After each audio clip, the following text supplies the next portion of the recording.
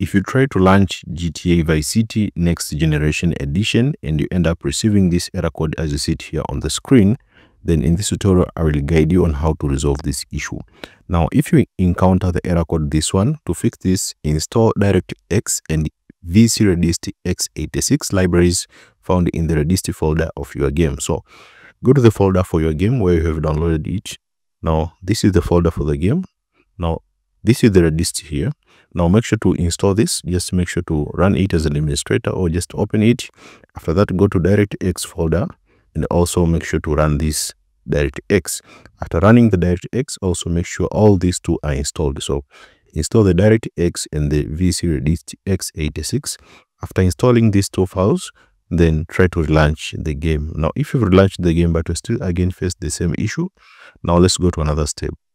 Also, install Visual C++ Redistributable Runtimes all-in-one. So just search this, just go on Google and search this Visual C++ Redistributable, and you will see a lot of links here, but I prefer this one, which is from Tech Power App.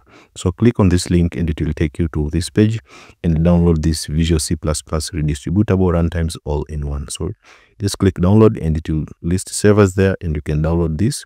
Make sure to download it and install it on your PC. After installing it, then try to relaunch your game. So, and launch your game as administrator, your problem will be resolved. So just make sure to install these two files, and after that, if it fails, then install this, which is Visual C++ Redistributable Runtimes all-in-one. After installing this, then launch your game as administrator and your problem will be resolved. So let me know in the comment section if this tutorial will help you. I'll also be available on the comment section there, and I'll also provide helpful information through the comment if this tutorial hasn't helped you.